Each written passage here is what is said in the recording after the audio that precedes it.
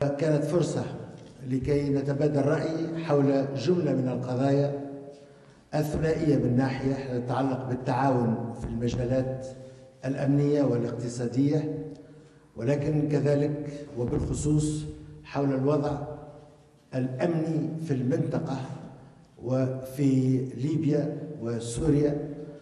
وكانت وجهات نظرنا متقاربة جدا فيما يتعلق بضرورة إيجاد حل سياسي في ليبيا في أسرع وقت يمكن من إقامة حكومة وحدة وطنية تكون لها مشروعية اتخاذ القرارات، وتكون لها مشروعية أيضا القيام بما يلزم لمقاومة الإرهاب الموجود من خلال دخول داعش إلى التراب الليبي، وهو ما يهدد أيضا الأمن التونسي.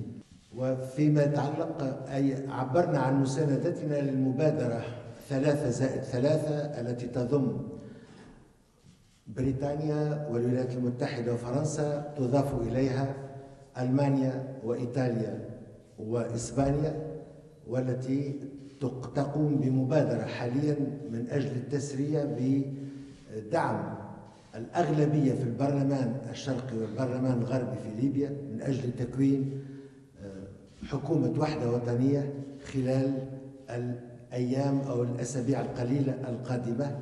وهذا من شأنه أن يسهل حل هذه المعضلة أو على الأقل التقدم إلى الأمام في مجال تأمين المنطقة وإبعاد خطر الإرهاب منها أو التقليص إلى حد كبير منه، مع تزامن أيضا الحل السوري. حدث مؤخرا وقال قدمت زاد لتقديم شكر لدعم. Firstly, to offer my condolences to the Tunisian government and the Tunisian people for the further loss that you suffered on Tuesday in another shocking terrorist attack.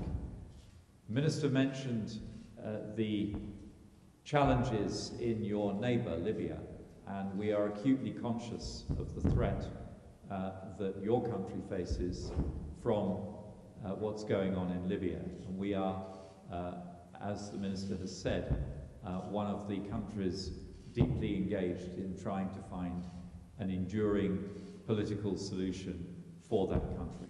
On border security, we will work with you on a long-term solution for Libya and the defeat of Daesh in Libya, and we will work with you on enhancing your internal security capabilities.